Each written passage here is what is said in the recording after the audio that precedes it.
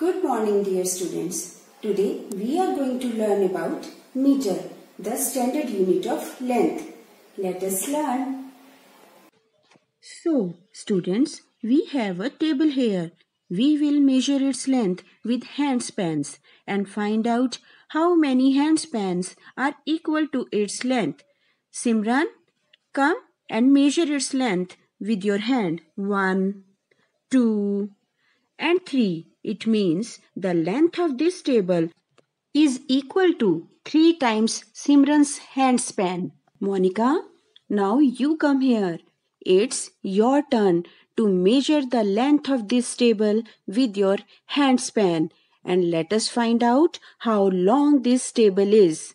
1, 2, 3 and more than 3. So, the length of this table is equal to Monica's more than 3 handspans. Students, have you noticed the length of the table is same, but the length of your handspans are different.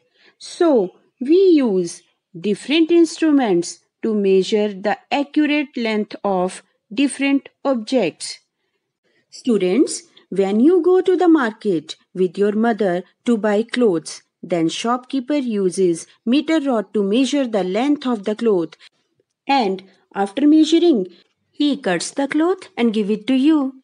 Students, tell me, does the tailor use meter rod to take your measurement?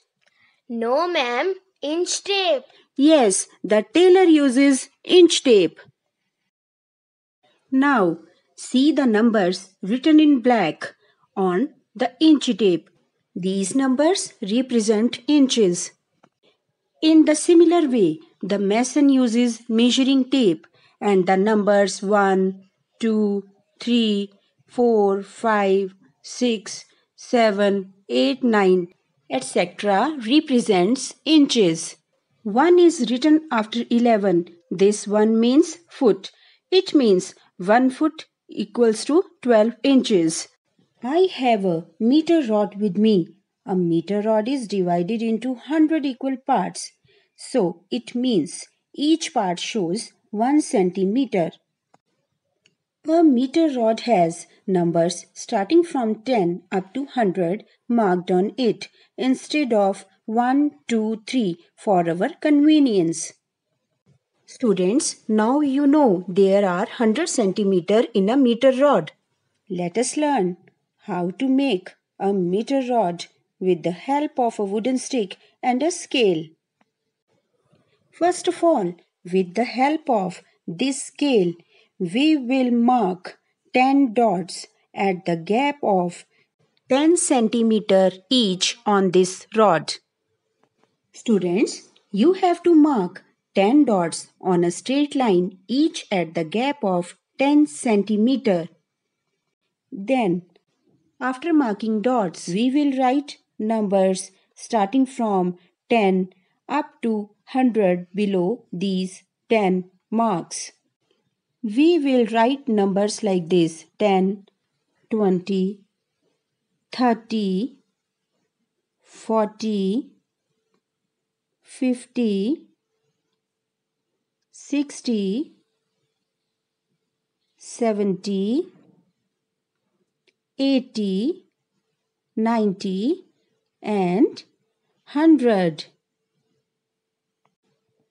So, our 100 centimeter rod is ready, which is equal to 1 meter.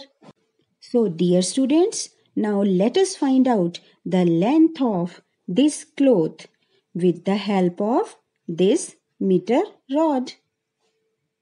We will start from the starting point and notice the another end of the cloth. Yes, it's 100 centimeter means 1 meter. Again we will put the remaining cloth at the starting point and notice the another end. Yes, its length is 2 meter. Now we will measure the remaining cloth. Again, its length is 50 centimeter. So its total length is 2 meter and 50 centimeter. Now We will measure the length of this rope with the help of meter rod.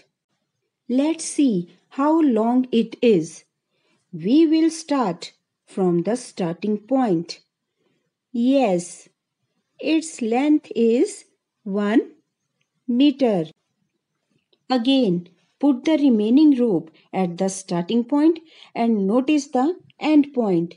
Yes, its length is 2 meter. Now, students, it's time to solve PAS related question. How many centimeters are there in cloth measuring rod? Option A 10 centimeter, option B 60 centimeter, option C 100 centimeter and option D 1000 centimeter. Correct option is C 100 centimeter. Homework, find the length of these objects.